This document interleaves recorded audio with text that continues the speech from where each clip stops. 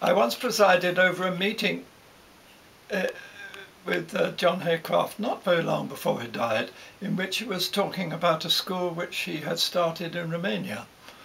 And I introduced John to the group, and it must have been in a committee room in the House of Commons. And I said, "This is John Haycraft, gentleman adventurer." And in a way that describes exactly who he was. Gentleman he was, very well connected. An adventurer is what he believed in. Life was a huge adventure. And he was, self-belief there was so important. And that's how he ran it. No